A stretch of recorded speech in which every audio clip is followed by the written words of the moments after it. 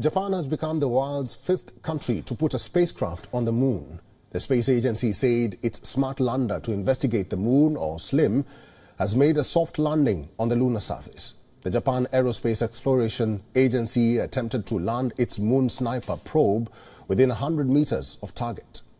It would take up to a month to verify if SLIM achieved the precision goals. The agency says the technology is unprecedented and essential in the search for moon water and human habitat.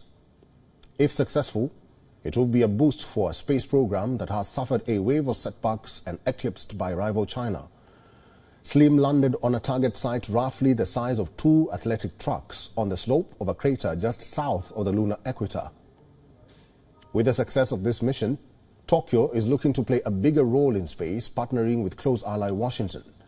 But its space agency, also known as JAXA, has faced multiple setbacks in its rocket development. That includes launch failures last year of its new flagship H3 rocket that aimed to match the lower costs of rockets by companies like SpaceX.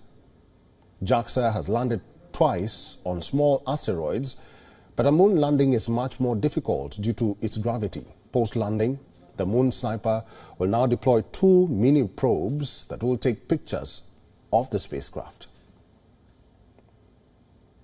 WION is now available in your country. Download the app now and get all the news on the move.